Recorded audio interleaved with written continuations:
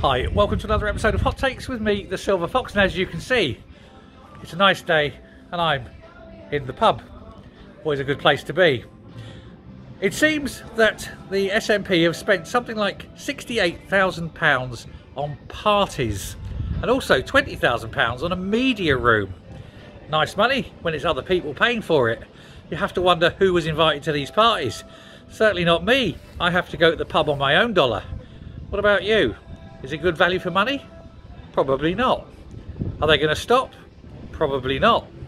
Is anyone going to keep an eye on it? Yes, this guy. Thanks for watching. See you later. Bye.